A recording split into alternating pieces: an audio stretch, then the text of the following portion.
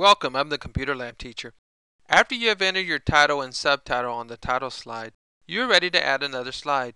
To do this, you need to go to the Home tab, Slides group, and select the New Slide command.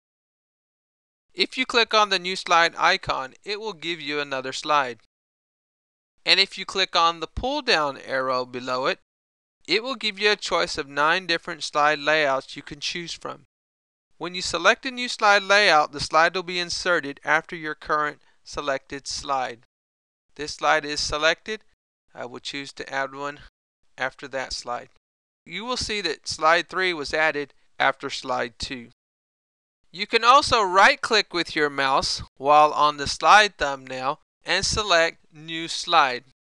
And you will see a new slide inserted into your PowerPoint, so you can continue working on your PowerPoint presentation. We hope you enjoyed this tutorial. We'll see you soon in another one.